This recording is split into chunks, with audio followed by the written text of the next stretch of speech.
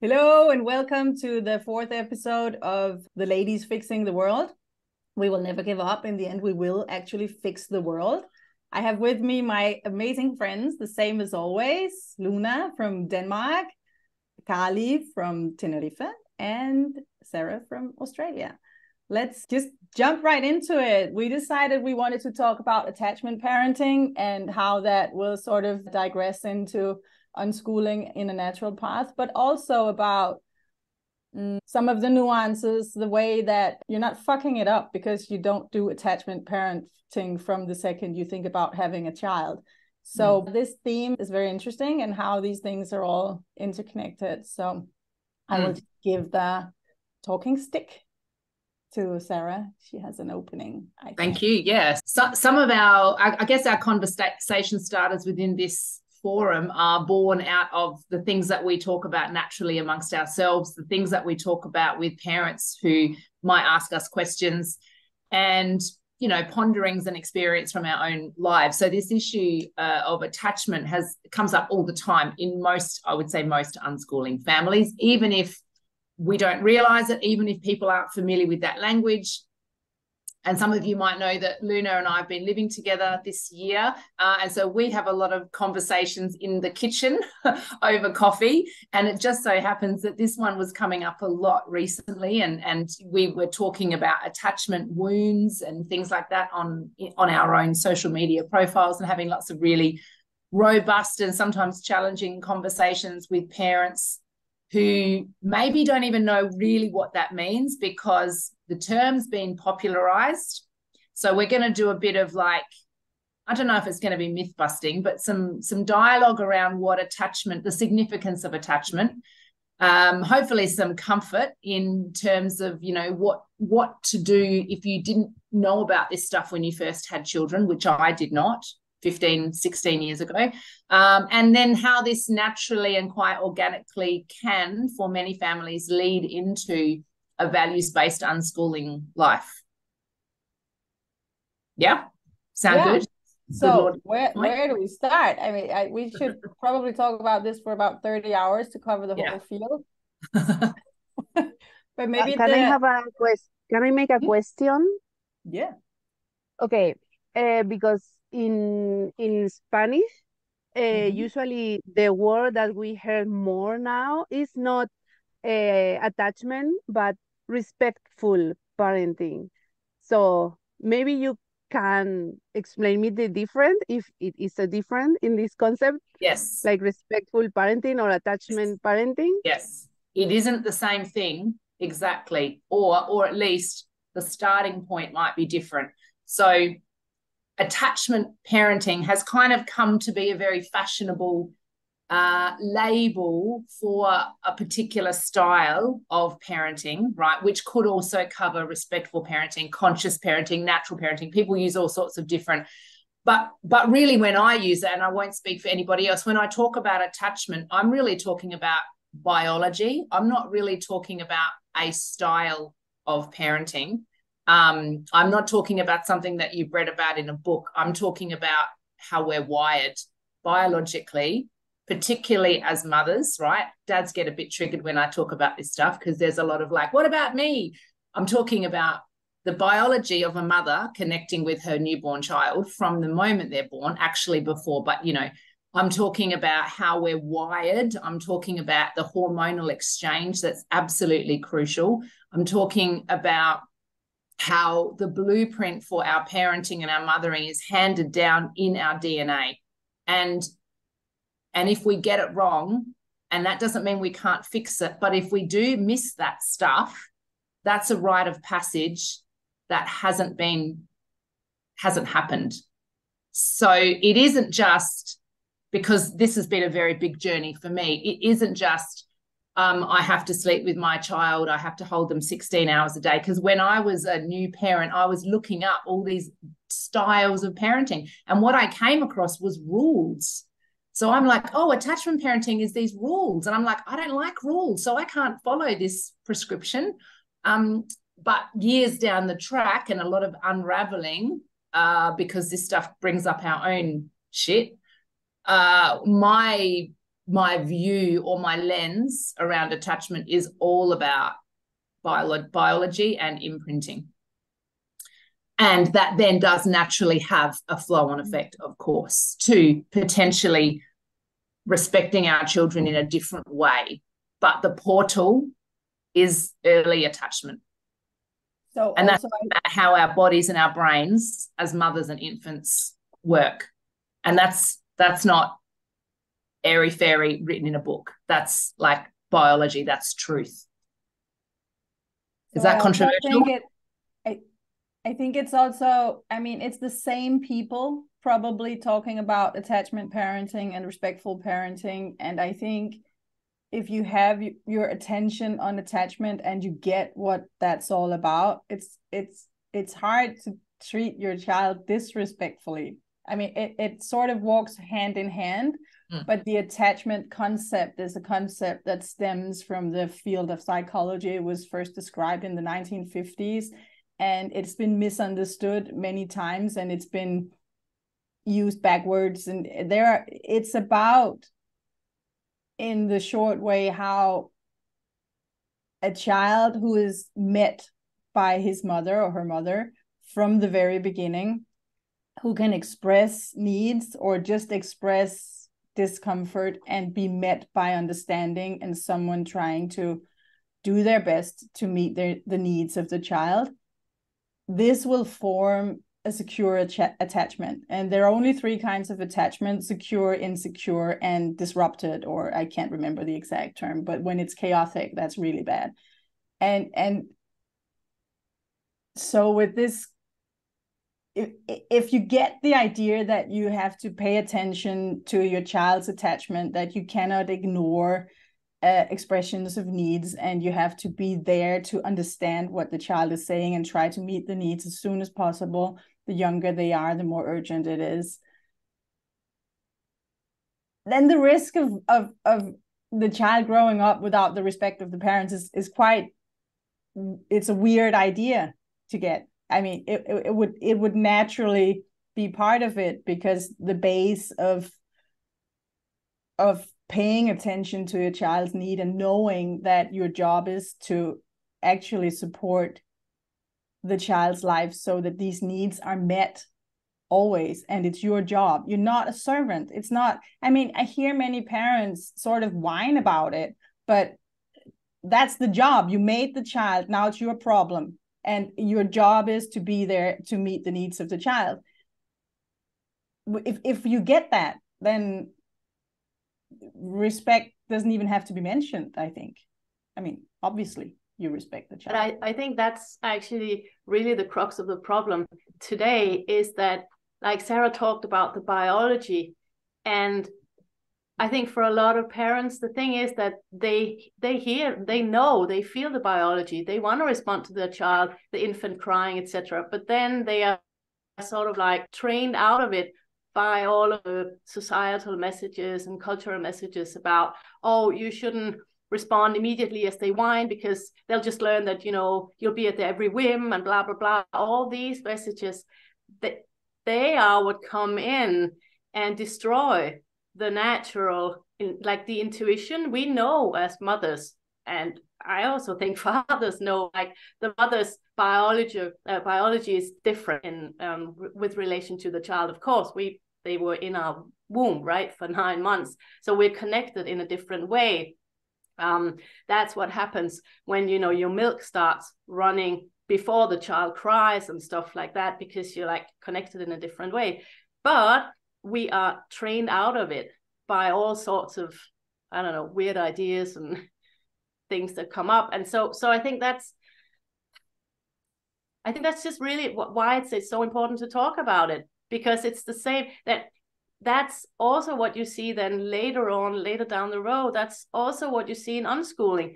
We understand the natural way of learning, because there's also some biology and something about how humans are wired to learn and how learning takes place. We know it, but then we second guess ourselves.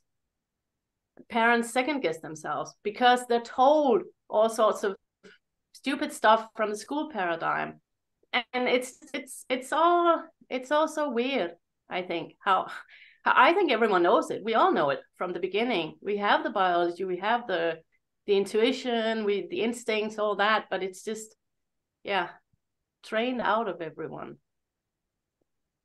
There is a huge mainstream thing going on trying to teach us how to parent. It's funny you mentioned before, Sarah, the rules when you looked up how to be a good parent, and there were so many rules, and maybe they were actually just, you know, expressions, like, well, that's another story. But there are within the mainstream parenting also a lot of rules and a lot of do's and don'ts that are really weird, but are being repeated all the time, so many times, and they are being told and retold, and people even write books about them. I'm not sure I want to go down the rabbit hole of the sleeping book, but it was horrible when it came out, and I mean it was sold in millions of copies, and it so much trauma derives from that single book. A common friend Luna and I have actually once started buying them to make a big fire in her garden, just to do something about it. The less on the market, the better. It's hard because we are all probably all wounded by this. We have all attachment issues because we are the first generation where most of the generation was institutionalized from very young age. So yes, we have natural instincts, but we also have pain, and we also have confusion because we don't have the perfect I don't know your all exact stories, but if we have been to nursery and kindergarten, good chances are that we have attachment problems with our own story. So yes, when we have children, we have a lot of good instinct going on, but there is also the re-traumatization of our own childhood coming up. There's the chaos, there's the sleep deprivation, and then there's this choir of people telling us not to pick up the child. It's good for the lungs if they scream, that they will become this, that, and the other if we respond to their needs. And isn't it a little bit crazy to breastfeed them now that they are 3.5 seconds old? I mean, let's not talk about this as if it's easy, because it's natural. No, it's not easy. And it could have been easy if it wasn't destroyed by the society that we live in and the personal stories that we have. If we had had sisters, if we four had lived together in just the same street, had someone to talk to who sort of had their brains still, then it might have been easy. But doing it in the context of the modern society, where one of the stories I was told all the time was, you know, how will you have a career? You know, all the freedom rights your mother and grandmother and great grandmother fought for. Are you just going down the rabbit hole of parenting and giving up all of that? Isn't that a little unfair to your ancestors? No, I don't think so. But it was pushed hard on me. I was at university when I became a mother, and the whole academia was against the mothering. Basically, get rid of that child, put it in nursery, and read your books. You know, I was doing my PhD when I got pregnant, and it was like the worst moment in the world, doing your PhD. And I'm like, yes, but I don't want to be an old mother. I said, so I was already, I mean, I was 29. I don't know if it's old or not, but it's like, I don't want to be 40. I want, and then I was thinking like, it would be the same after a PhD if you are a researcher. That was my whole thing. So if I cannot do it now, I won't be able to do it later. I want it now. Yeah, and then I remember this particular teacher telling me, my wife was like 40 or something. And I was like, yeah, but I want to be younger. And then he was like, yes, the energy is not the same. Like, yeah, okay. Well, I can sign that one. I had a child when I was 23 and it was easy peasy. And I had my last child when I was 37. That was different. And I'm not having any more now. Grandchildren. please. Yeah, I mean, that brings up we talk about this a lot, social engineering, which is all part of breaking the attachment and separation, etc. The idea that it's better to have children in your 30s rather than the biologically normal age, which is probably in your teens. Mm-hmm.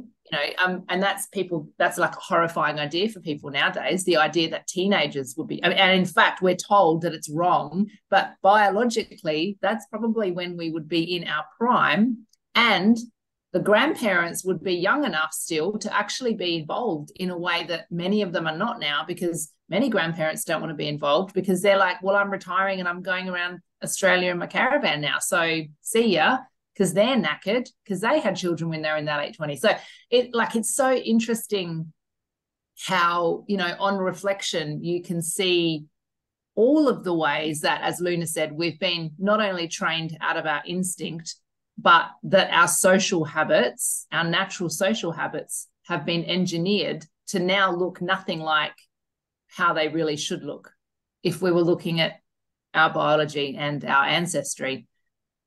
And also, bringing in the school piece, that we now believe that as much as we have to train babies to go to sleep because they couldn't possibly learn how to sleep on their own, or even that they need to learn, that they also can't learn how to read on their own. They also can't learn how to take care of their hygiene needs on their own. That they need to be scheduled.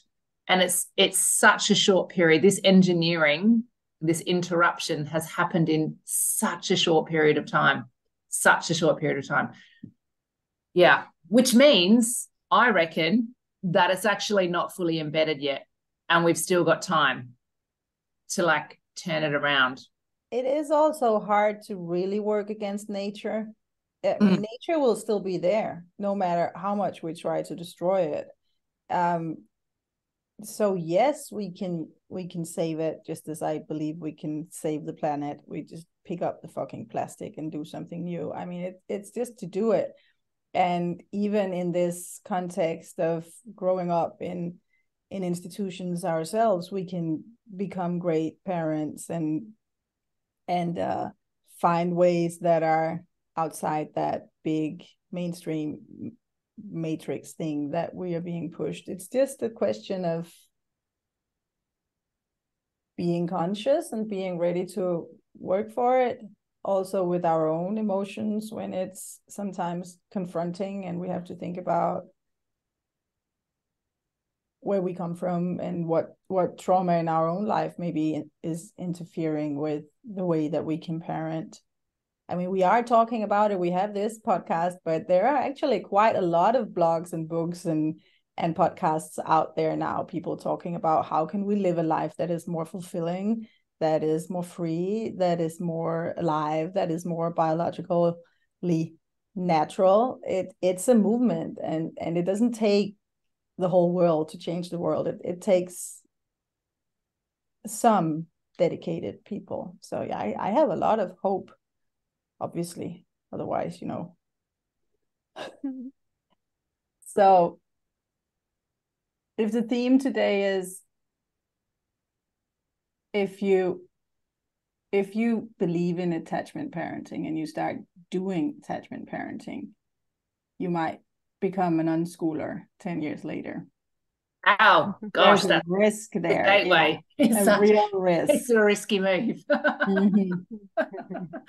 Because you can't, I just think it's impossible to be respectful of our children, listen to what they're saying, and really feel into our role as their biggest supporters and facilitators, to then get to 2.5 years and go, oh, what's a good nursery around here? How do I go about socializing my child for 2 days a week? Like, those two ideas are so incongruent. And yet it's what happens a lot, isn't it?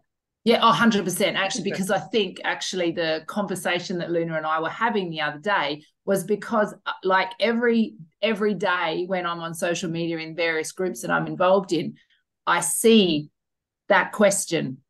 oh, my child's 2.5, something about 2.5. It's like they get to 2. So parents know what to do until their child's 2. And I don't know whether this is a cultural thing, because I'm in England now, and it seems very, very common to send a 2-year-old to nursery.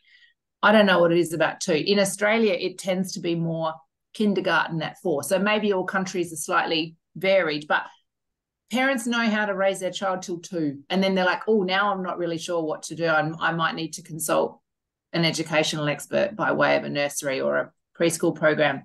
Literally, this is daily that I see this stuff. And also, so like, do you see the question, what is a good attachment kindergarten around here? I've seen that question. Yeah. Do you see it? Is it still? I'm not that much on social media at the moment, so I well, they might call it in early learning circles. They call it Montessori or Steiner. Well, what they mean, they are sort of they're kind of like, oh, we've just been playing at home for a couple of years, and now we're not sure what to do next. We have a feeling that they still need to be playing, but we don't want to take care of that ourselves. So we'll put them in a Steiner kindergarten or a Steiner nursery. Yeah, I did that. Then I got smarter. I mean, we've all done stuff. We've all had the pancake child, the pancake child. Well, the first pancake. Actually, we had a great. So, as I had cancer, I'm actually grateful that I had my kids in a great place, because my husband had a severe personal crisis when I was about to die, and it was very nice that there were other people around to look after my kids at that time in our life. So the real reality for us is that we don't regret it, because it saved us at a very crucial moment in our life. But there was a great leader in the Steiner kindergarten where my 2 middle children spent some of their childhood. And she actually told us, you know, when the kid is here for more than 5 hours a day, it's my child. It was such a provocative statement that I got pissed, and then I got angry, and then I got more pissed, and then I felt frustrated, and then I felt sad, and then I realized she was right. And I started picking up the children after 3 hours every day, because that was as far as I could kind of push my mindset at the moment. At least she was honest about it. And I'm thankful for that, because that was also the reason we took them out as soon as I had no more chemotherapy and blood transfusions. It helped me a lot that an honest person working with children could tell me that. And I think there is a lot of denial going on, actually, that parents think that they are doing a good job when they send their kids to kindergarten. They think it's a good thing that there are professionals around the children, that it's needed, that you need an education to be able to give them the right stimuli, and this whole story that we need professionals, and that will be, I mean, if God forbid it, but if I ever had cancer again, I would like a professional doctor to help me. I get that. But with children, the misconception is that we need professionals to help them grow, that if we put professionals around them, it will be better. I'm totally sure that a professional doctor can help me with my disease, if I have one, better than the next person down the street. But because we're not aligned in our society with exactly the attachment concept, then there is this false idea of professionalism, that we are making the world a better place by putting professionals around children, that they will learn more, that they will be better socialized, that they will have more age perfect fun because they have the right toys in the kindergarten, whatever. But as the most important thing in childhood is the base, the rock that development stands on is attachment. Then if you break that attachment every morning, and try to sort of mend it in the afternoon while you also do the yoga and do the laundry and do the dishes and do the cooking and make sure you have a shower and have a fight with your husband or whatever is going on, those 3, 4, 5 hours of family time in the afternoon, then it's very, very broken after 10 years. And you can add a lot of math into that brain, but you will have a broken person. And a broken person is not what we need. The person doesn't need it to live a life on the base of being broken. But also as a society, we don't need broken people to run around try to help other broken people. As with all the challenges that we could argue that we have as humankind, we need powerful people, and powerful people need to stand on a rock, not in the mud. So is there anything more important? Right now I feel very, how do we get it out there that the importance of having strong personalities? I see, at least in the Hispanic community, a lot of contradictions. This is why I asked the first question between attachment and the respectful parenting, I think it's also because of all this, what you just mentioned, Cecile, about the experts, because they make rules, like what is wrong and what is right and what you have to do.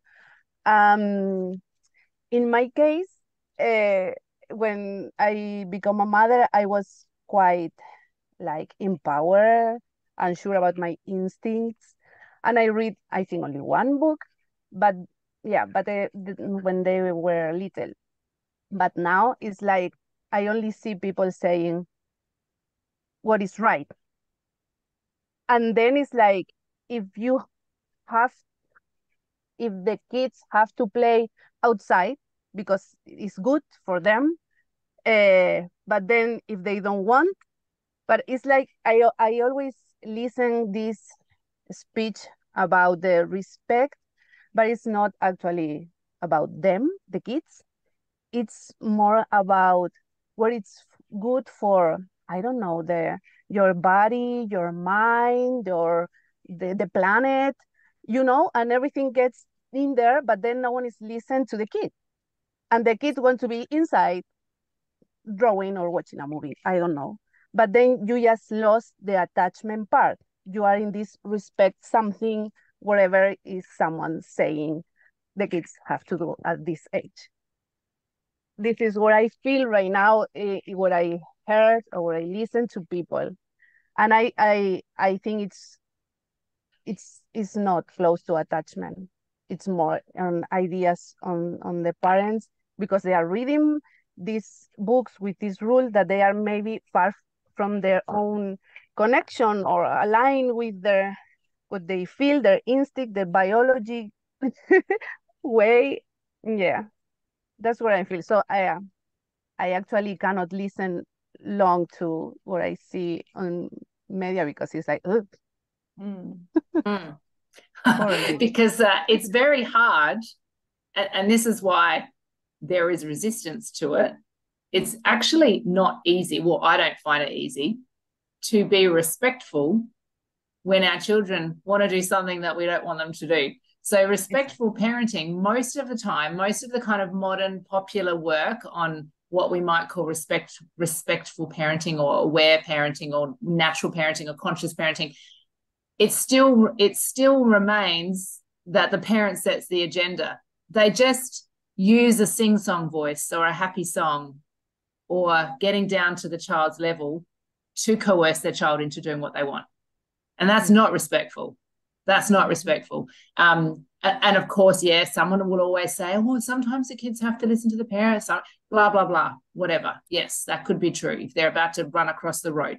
But respecting our children really means honoring their desires and working with them and not coercing them to do what we want. So I guess that next level where the idea of attachment then becomes self-directed learning or unschooling is really about us digging more deeply into how we can work with our child, how we can facilitate their desires and their path, and not defaulting to our agenda, which is often based on a lot of programming and a lot of external ideas that have been given to us but are not from us, etc.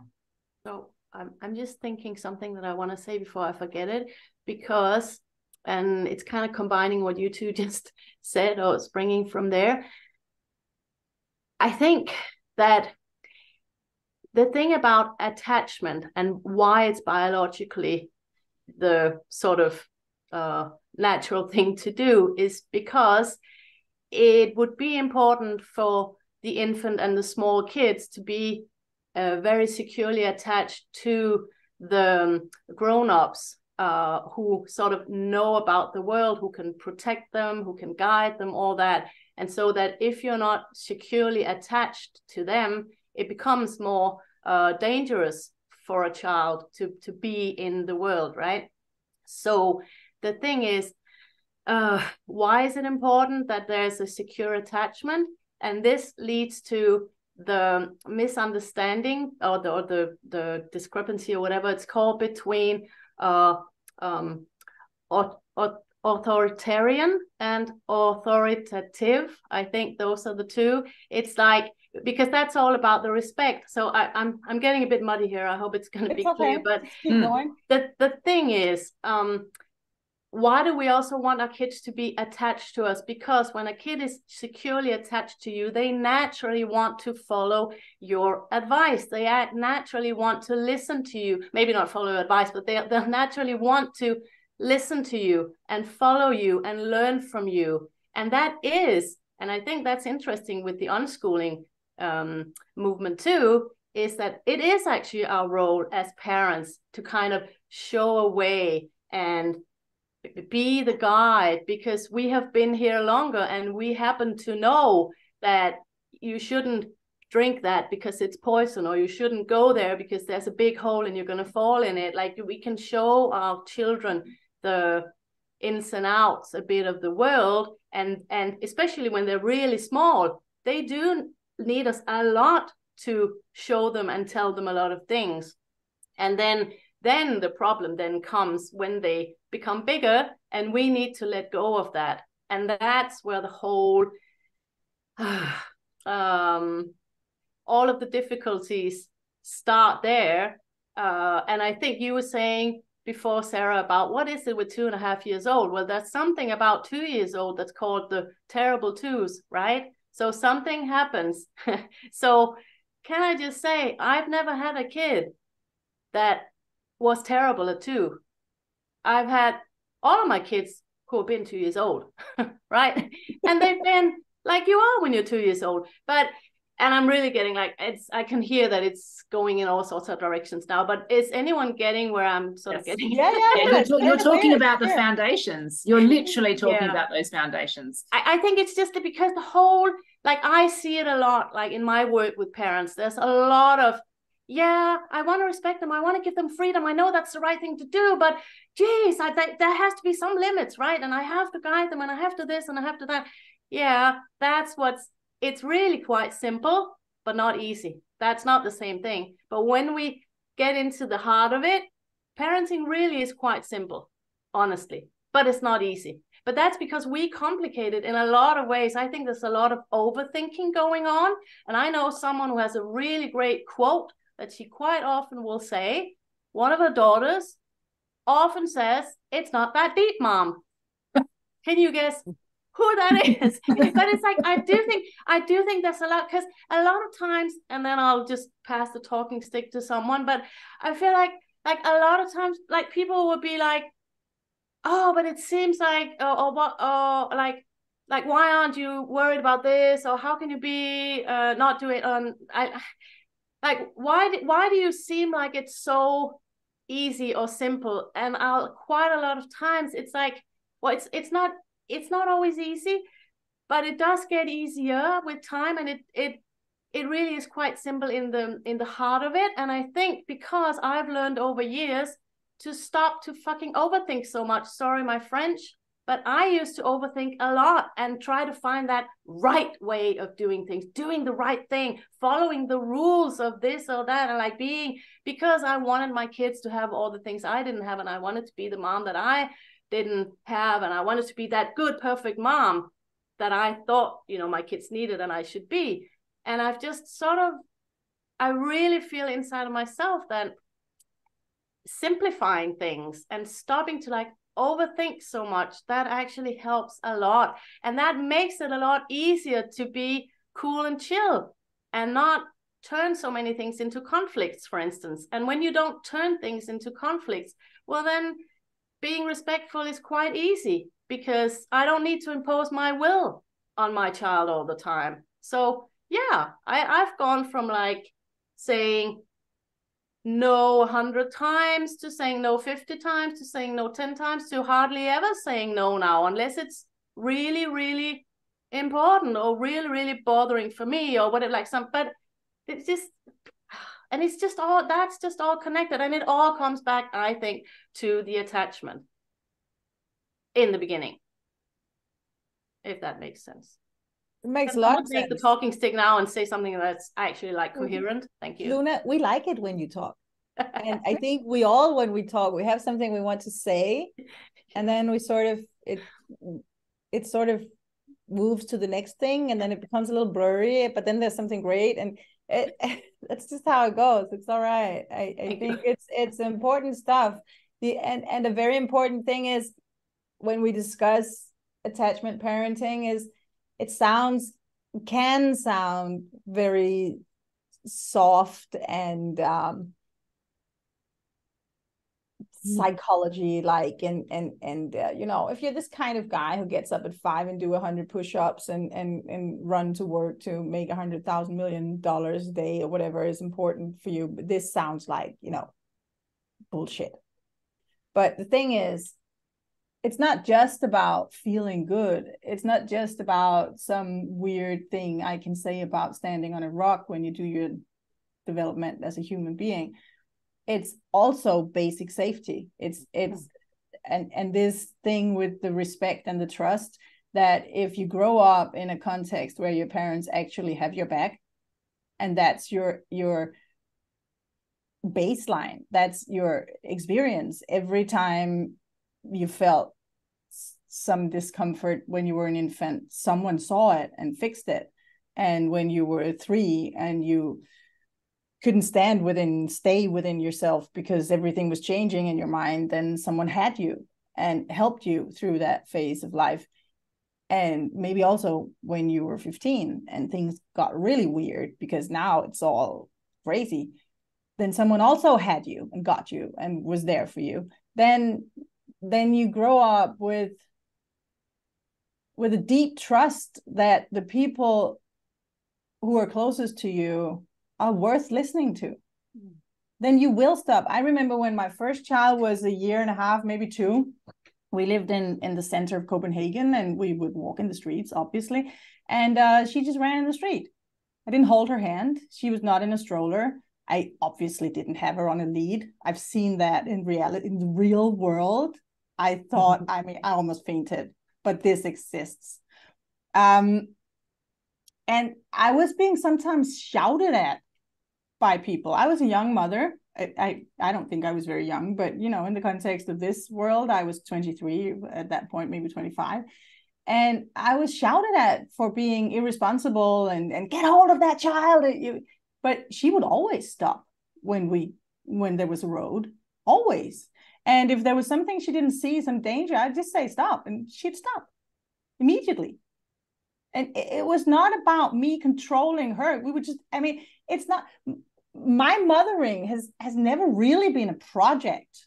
This whole talking about it came from my shock when I realized what mainstream mothering is, because I think it's crazy.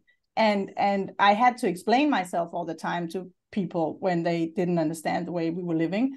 So I started blogging, and now I've progressed to this podcasting, because I totally don't understand why you would put a child in a dark room all by itself to cry itself to sleep. I find it loco. I find it, who can even come up with that idea? back to the main point. Can I just ask you something about what you just said? Like, I'm just gonna venture a guess, because you said, oh, she just ran in the street, and when I would say stop, she would stop. So Yeah. can I just assume, and you can tell me if I'm correct, you probably weren't always stopping her from doing lots of things when she didn't need to be stopped? No. Right.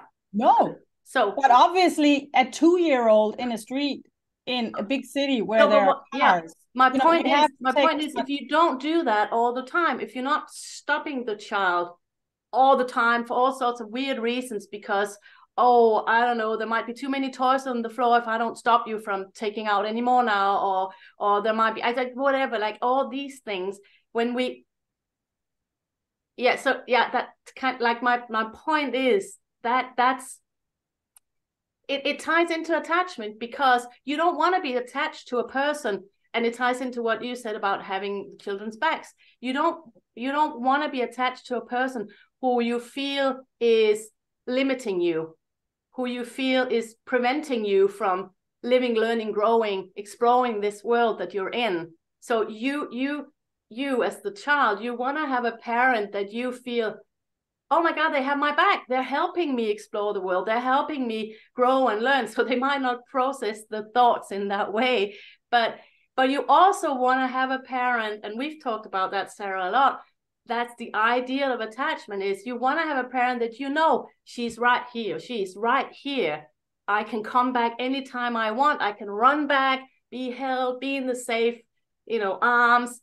And then when I've had enough of that, I can go out again, and I can go a little further, and then a little further, and come back, and that's the natural back and forth. And I think that's the attachment. But we in our society get some sort of mix up that we think parenting is about controlling and micromanaging to, and we've talked about that too before, to ensure some kind of outcome in the end. But that's not attachment. That's I don't know. Well, it's that's project management. Yeah. But anyway, I didn't want to hijack your thing. Yeah. No, I'm good. I think it's relevant. What you're saying. It's so super nuanced, because I have a story that about a child running up to the edge of the road and stopping and never ever holding my hand, that are similarly themed to yours, Cecilia, but it's my 4th child. And I, on the basis of my previous children, particularly my 3rd, I started to develop this belief around attachment that meant that a good attachment naturally meant my children were going to want to do what I said. Because sometimes when you read the books, that's what it makes you think. And then my 4th child was born. Well, you guys have all met my 4th child. I mean, she does not care. She does not. She does what she's going to do what she's going to do. And I just have to trust that she gets to the edge of the road and stops, right? What would also happen often is that the traffic would stop, because they wouldn't realize that she actually knew at 2 years old how to cross the road. Now, I didn't say to my 2-year-old, oh, run up ahead and cross the road by yourself. Of course not. But I had 3 other children and 2 dogs and a pusher, and I was carrying scooters and a picnic basket on my head. I didn't even have a hand free, let alone she did not hold my hand. She would never hold my hand. I don't think she held my hand until she was about 7.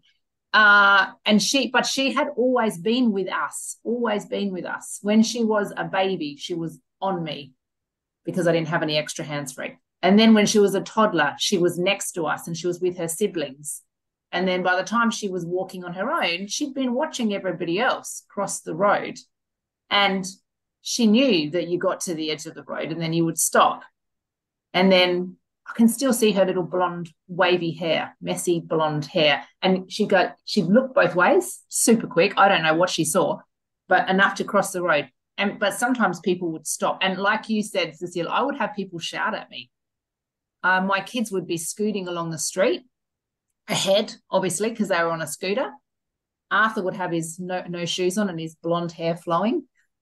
And I had people slow down and shout out of their window at me because my children were like navigating the streets by them. I mean, I was with them. And they learned from being with me I assume. I mean, they would have seen me get to the edge of the road and check to see if there's any cars coming. And so they gradually learned. And it didn't look how I thought, because honestly, I did expect that, because I'd like slept with my children and held them for 26 hours a day and breastfed till they were 10 and gave them organic homemade food, that they would naturally go on to do exactly what I said. And that is not my experience, but what they tell me, sometimes actually tell me, and I have asked my oldest about this, is that they want to know what I think. Exactly. They might not do what I think they should do. Yes. They might have a different idea. They might go, oh yeah, no, I'm not going to do that. But they want to know what we think. They want to know what we think. So then they can sort out all the information, because they've got other influences, of course, but we are their biggest influence, even if they make their own independent choice. Because I don't actually want little robots, but they want to know what we think. And I reckon why attachment ties into unschooling. That's where the respectful part comes in. Yes. They value your advice. Yes. They value it. Because but you don't value advice. Like, I didn't value my mom's advice ever. I would never ask her advice. Not today. It's changed. But when I was a kid and a teen, because what did I get? I got told off. I got scoffs and who do I think I am, and what's in my little head of mine, and that's whole, like, that's the kind of like, punishments, or she would set a limit. If I told her something I wanted to do, then she'd prevent me from doing it, probably for all the right reasons from her perspective. But the point is just that was not creating any attachment. That was just creating more division, and I was just pulling more away, and I couldn't care less. Whereas if my dad would say something, because he never said anything, I mean, unless I asked him his opinion, he'd give it to me, and he wouldn't always be like, singy songy. That's not the thing. But the point is, he wasn't trying to micromanage me.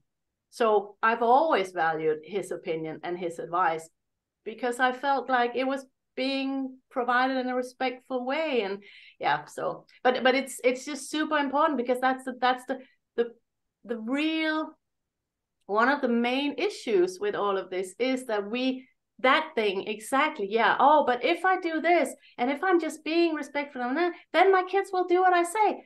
Whoa, hang on. That's not the point of unschooling. That's the wrong paradigm. That's not what you want. You don't want them to do what you say. But there's something, sorry, go on. Yeah, no, go on. There's just something wrong with that idea in general. That is this the goal of having children, to make them do what we say? There's something wrong with the whole idea of that, because I mean, everyone, if they back up a little bit and think about their life and think about, okay, I found this great guy or girl, and I'm going to make a family. I will have some offspring, and this will probably be a major part of my life. Why am I doing this? And what do I want for these children that I'm making with this person I hopefully like? Is obedience the goal, really? It probably isn't. It's just the thing that everyone talks about, that, it's so annoying, my kids never do what I say, and my teens, oh my God, they're always messy, and they never do what they're told, whatever. It's this humming of do what you're told thing going on in the whole conversation, the big conversation about children. So it becomes like, that's the main theme. But I mean, back it up a little bit. Think about it. Is that what you want for your children? No. You want your children to feel good inside. You want your children to be motivated. You want them to jump out of bed in the morning, whatever time of day that is, happy, beginning their day, doing things they want to do. You want them to make friends, find love, be able to support themselves in life, maybe go traveling, maybe not, find some joy and some meaningfulness in this life. You don't want them to obey, actually. I never talk to anyone who actually wants it when I talk to them. It's just this, I don't know, weird common sense box that we have to get rid of. it's not the point of parenting. It's not the point of having children. It's not the point of growing up. There is a lot of developmental things going on in childhood, a lot. There is a big difference between an infant and a, let's say, 20-year-old.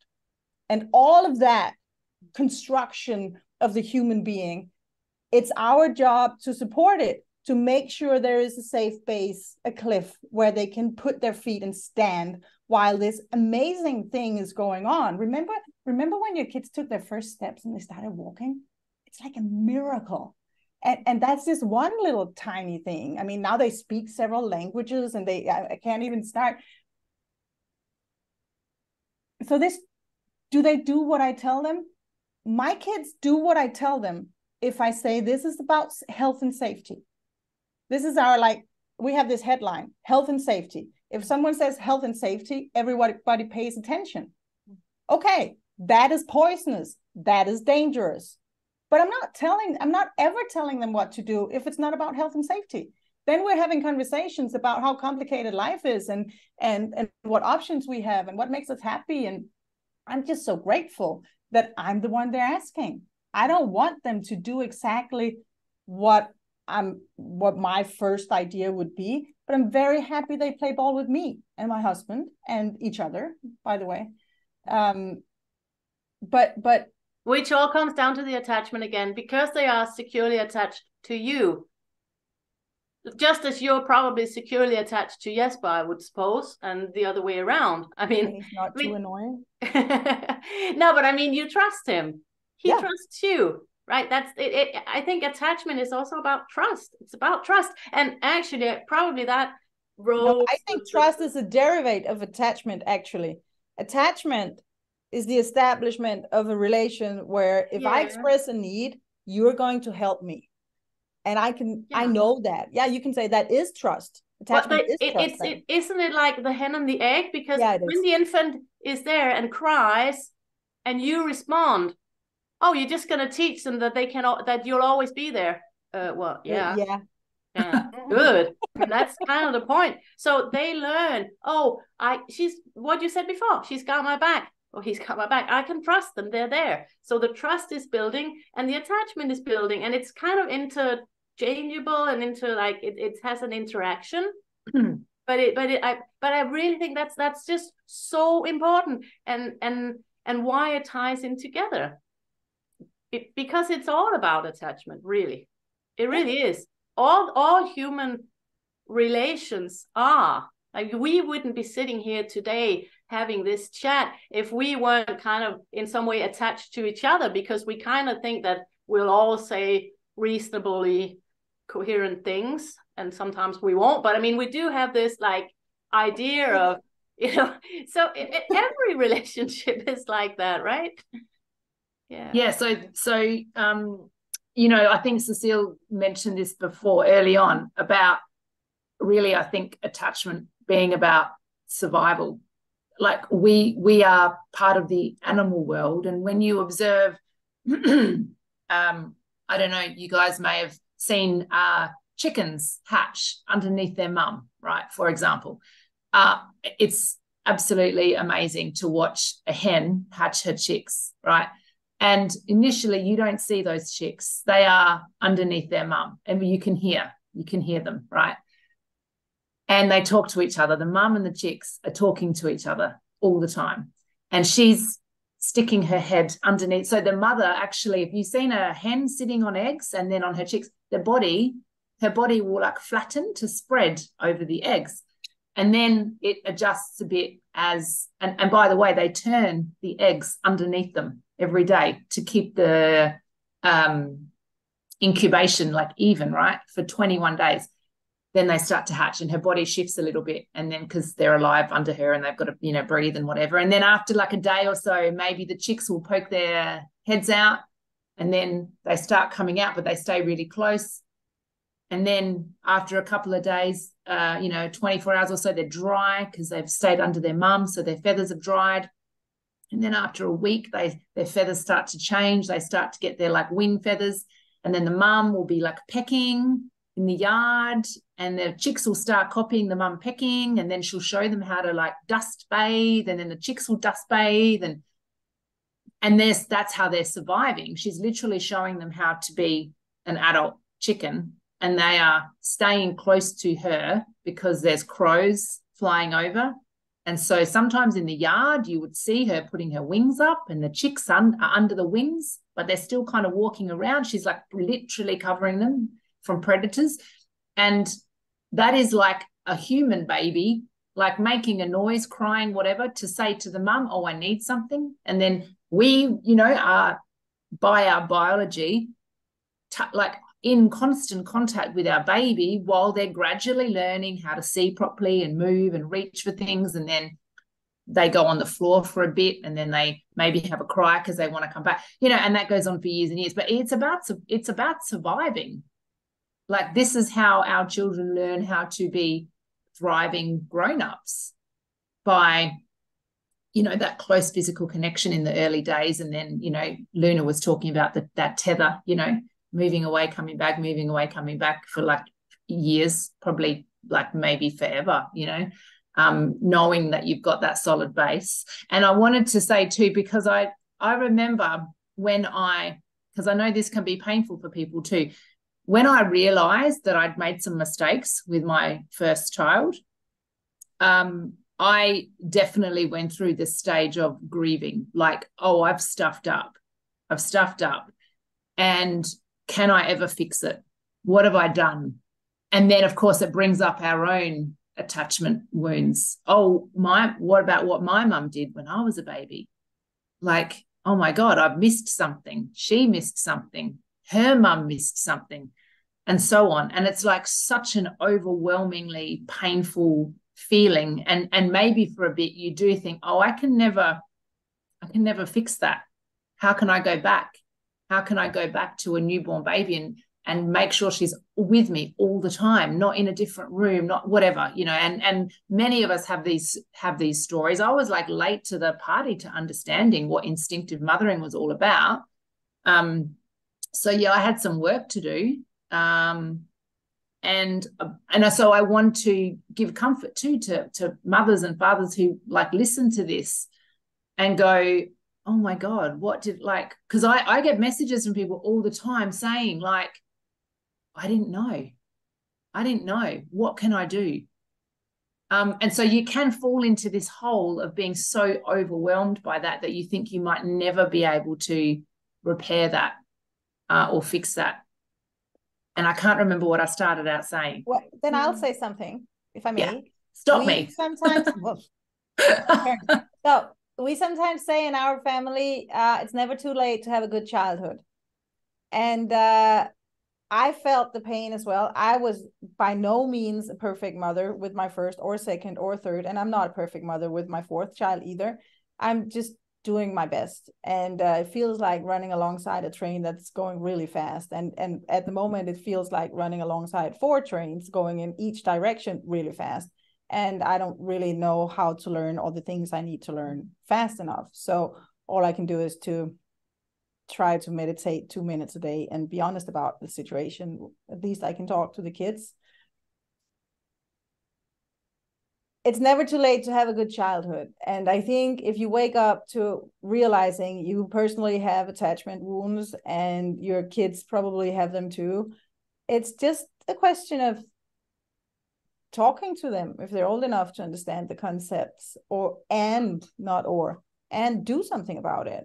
And this is actually a topic I would like to make sure we touch upon, because we've talked a lot about infants, and it makes some sort of instinctive sense to most people that obviously babies shouldn't cry. And obviously you change the diaper the second you realize it needs to be changed. In case you use diapers, maybe you should learn not to, but that's another story. You give them food, you make sure they're not too hot and not too cold. With the small ones, it seems reasonable, right?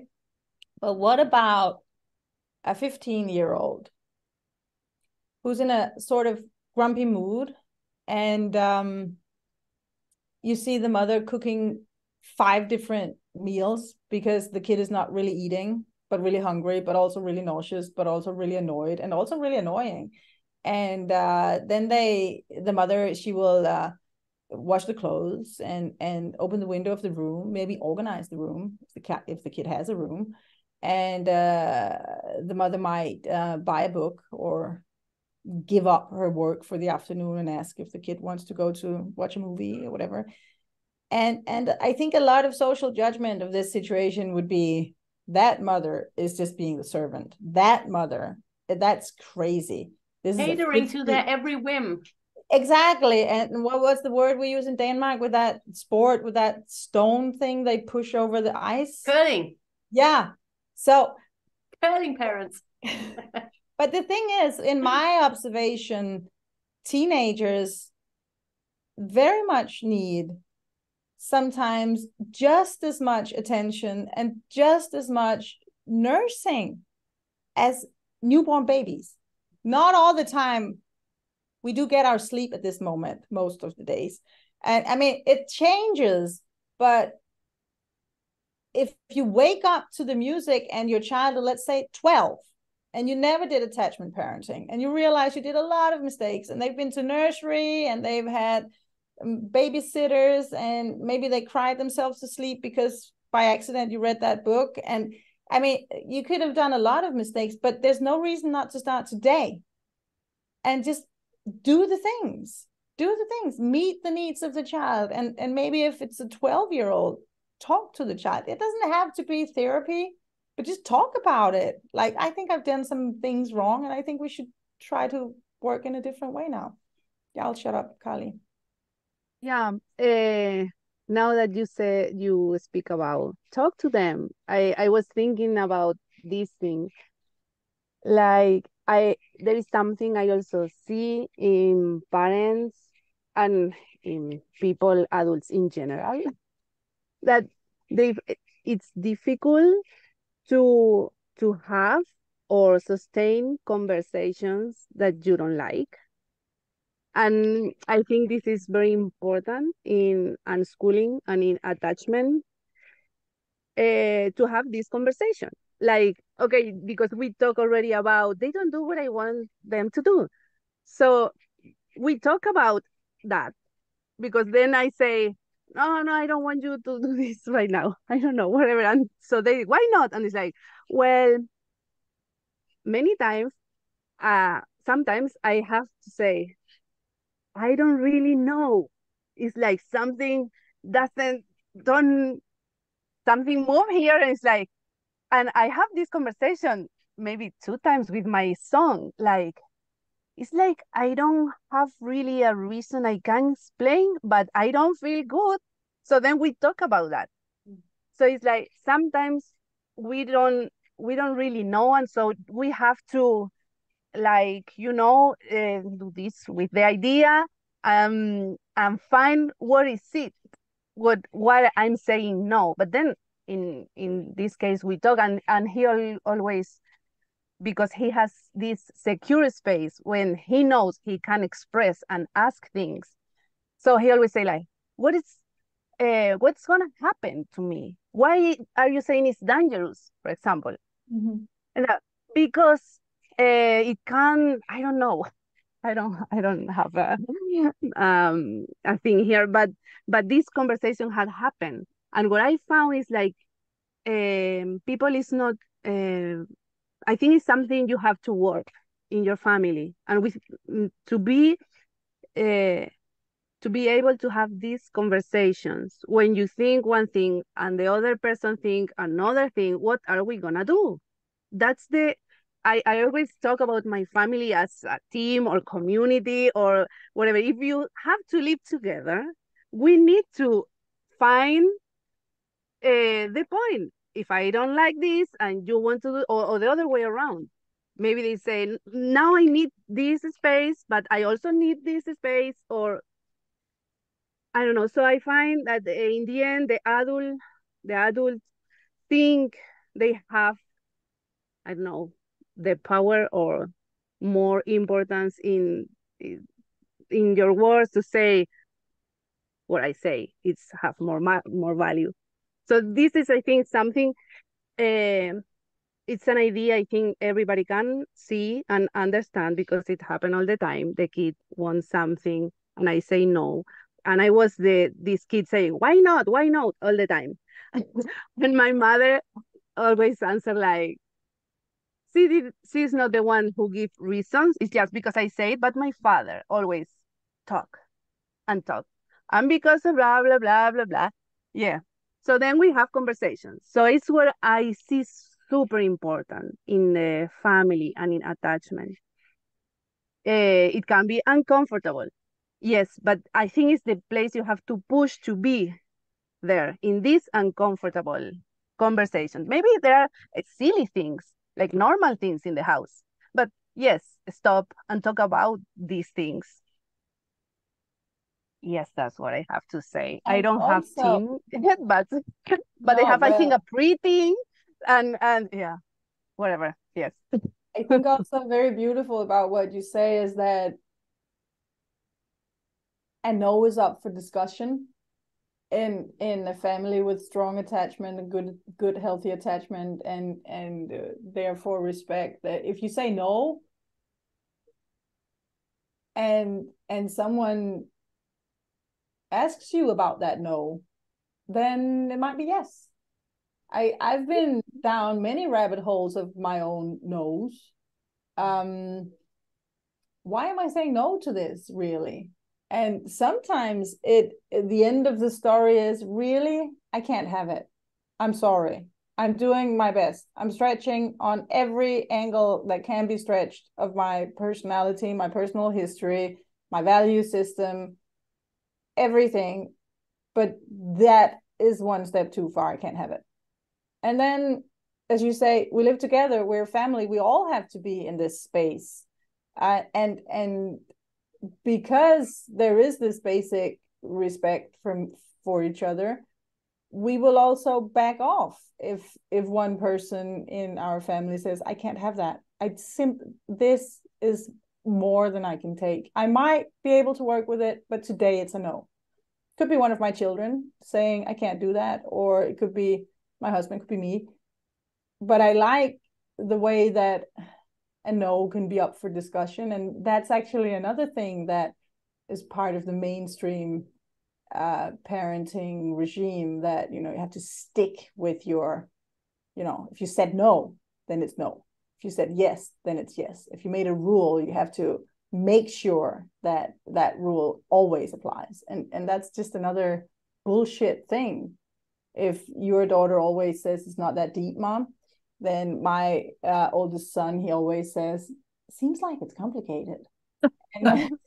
And both are true. Yeah. Might not be deep, but there are many factors and sometimes it's just complicated. You can't say this is how the world works. It works with, and then sometimes, and then there could be this element, and rules never really apply. And in my house, even if I think it's no, but my son thing is yes, the conversation won't be finished. Yeah. It's like, because you said like, sometimes it's just not because I cannot stand it. No, it doesn't matter here. I mean, for my son, it's yes, even if I cannot stand it. So it's like I always say, okay, maybe it's late or whatever, say, we have to continue the conversation tomorrow. I mean, it's like, but it's not ended the conversation till, I don't know, some of us yes. give, maybe, or something in between. I don't know. Yeah. So, but that's also what's going on in my family, that when I say sometimes it stops with the no, I can't have it, it always stops with the no, I can't have it. I'm willing to work on it. I'm willing to find out why it is, but please don't do it today. Okay. Can we give me some space? And because they know that I'm doing my ultimate best to give them all the space that I can ever imagine giving them, they also respect, they don't want to violate me so that I am afraid or sad or feel huge personal discomfort. Obviously, I mean, they like me, I think, I know. and they don't want me to suffer. And I'm not saying this, I will suffer if you do it, if it's not the truth. I'm not using it as a tool to control them. It's just sometimes really the truth that this thing, I can't have it. Give me 2 weeks, I'll work on it. And it's been very interesting journeys. I've worked on a lot of things I never even imagined would be a problem for me, and I've overcome weird things. It's been fun.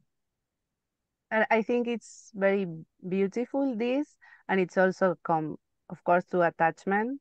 Like, even if they is a yes for them, for my son, for example, and you say like, I need to think more, they wait, because in the end we all want to get on well, and we want the other to be fine.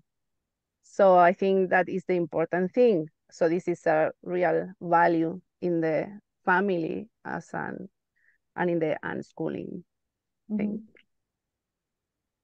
Yeah, so conversations, and the no maybe is a yes, and the yes maybe is a no. And often we say in the unschooling community that unschooling is really just about talking, because that's what's going on in the unschooling family. We talk a lot, like as in many hours every day we talk with the kids that we have and the spouse that we might have, and if we have multiple children, there are many constellations of conversations that could go on, and talking really is the backbone of the unschooling life, I think, compared to the mainstream life. We have a lot of time talking to our children, and it's the most important element.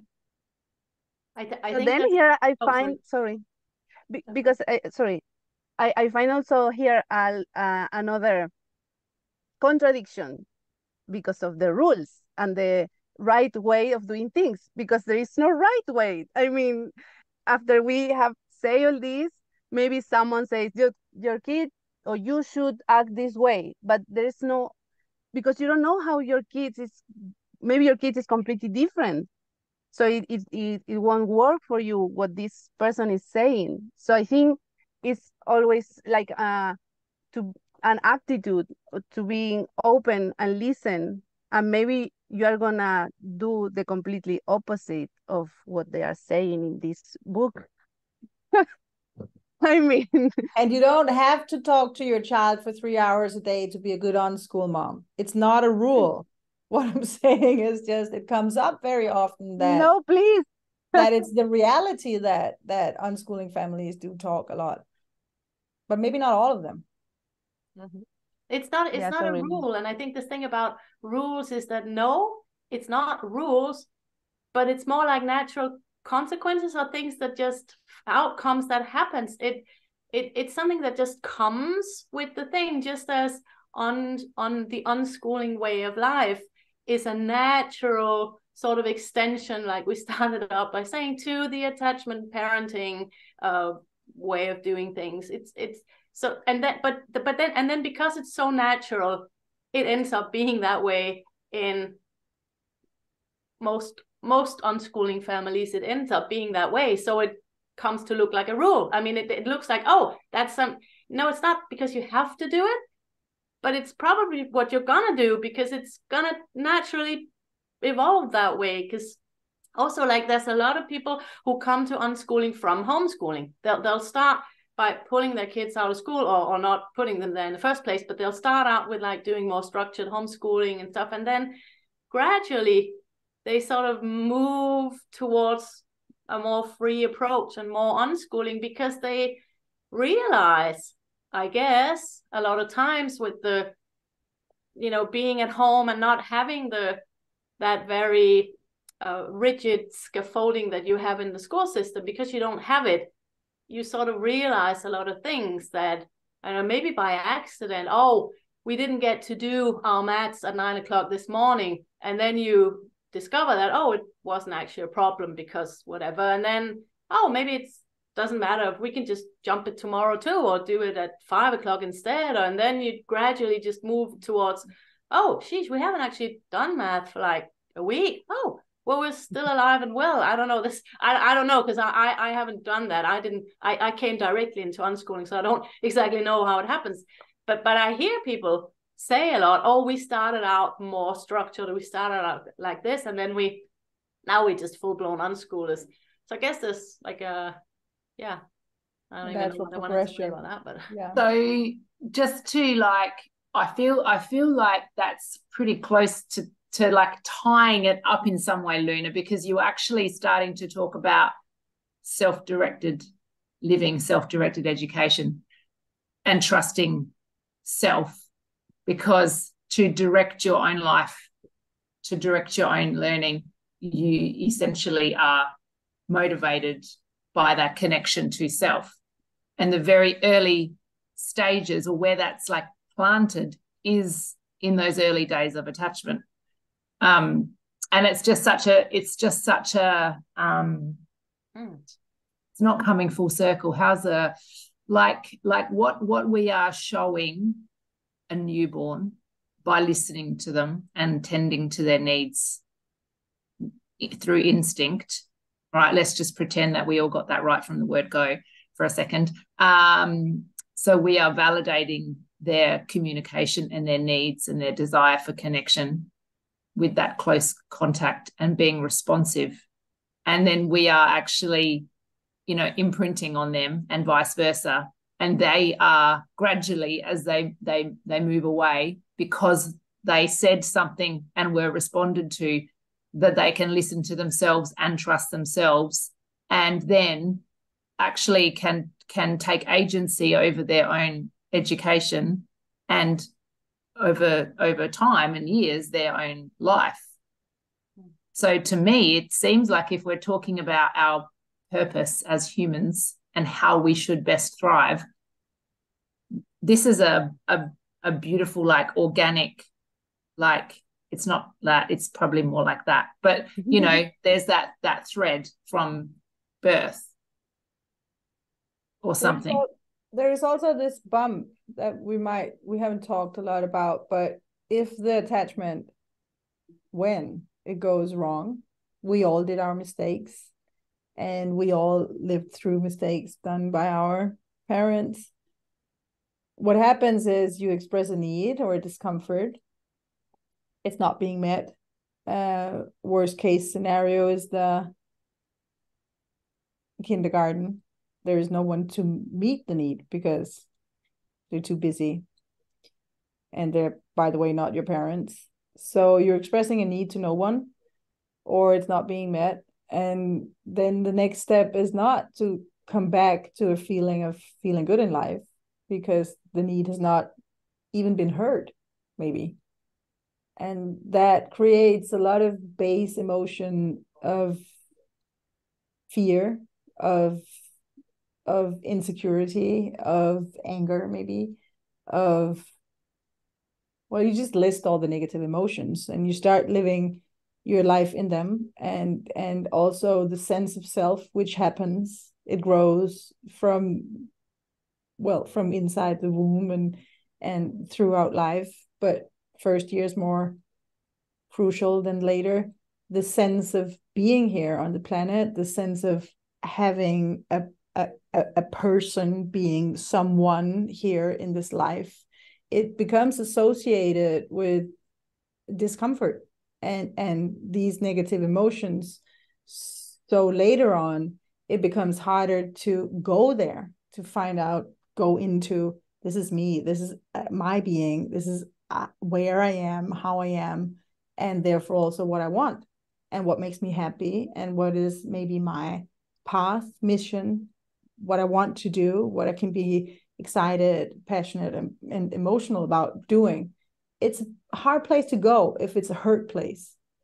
And then you come to a point where it's actually nice that someone gives you a math book and tells you, the answers are in the back, but don't look, and fill it out within 3 months, and then you're good, because you don't know what good is. This is the downside of not doing the attachment.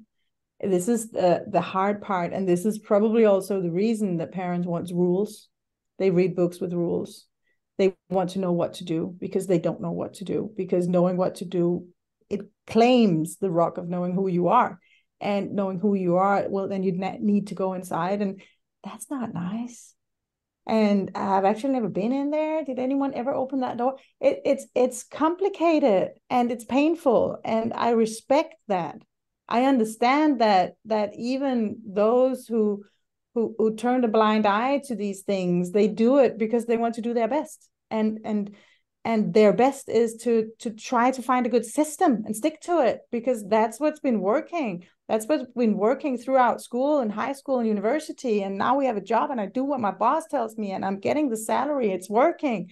I understand that this whole controlled way of living comes from attachment wounds, and they are hard to heal when you're an adult, especially if you don't work on it. So where did I even come from?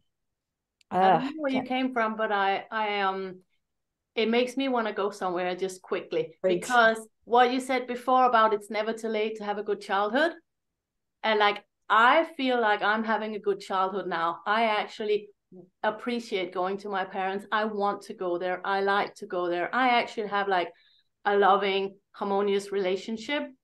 I like my mom. I've always loved her, but now I also like her. I did not like my mom as a kid and especially a teen, because there was a lot of it. Like, I don't want to talk too much about it because I don't want to be. No.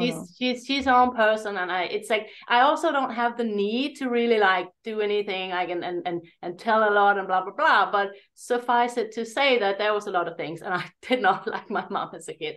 Now I do, but the point is, what has been tremendously healing for me has been precisely to parent in the way that I wasn't parented, to give my children what I didn't get, and to be the mom that I needed and wanted and longed for, and all the things that I like, all the needs, but when I wasn't met in my needs and heard and seen and understood and all that, but to give that. And I've messed up a lot. And every time my kids would trigger me, that is because that sent me back to the little kid that I was, of course. And so by working on that and giving them, like, that heals you. Like, it healed me. And that's what heals you, parenting your kids in that way. And it also, like, so healing that, it healed me, and it sort of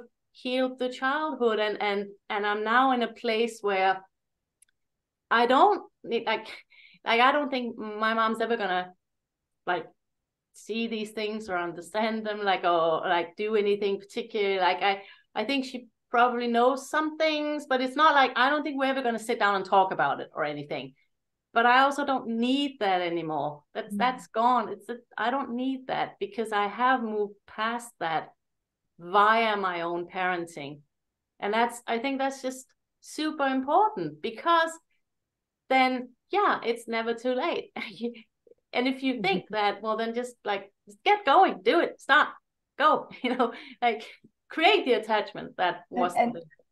I'm a trained psychologist, and I'm just shooting my own business right down the foot when I say that I really believe that the best way to heal trauma is to go live a meaningful life, and to not sit there and talk to your therapist and look at your own belly button, but rather do what's right and do the inner work. There's so much more to talk about with these things, but maybe it's beautiful to just land it with, it's never too late to have a good childhood, but find it by being a good parent.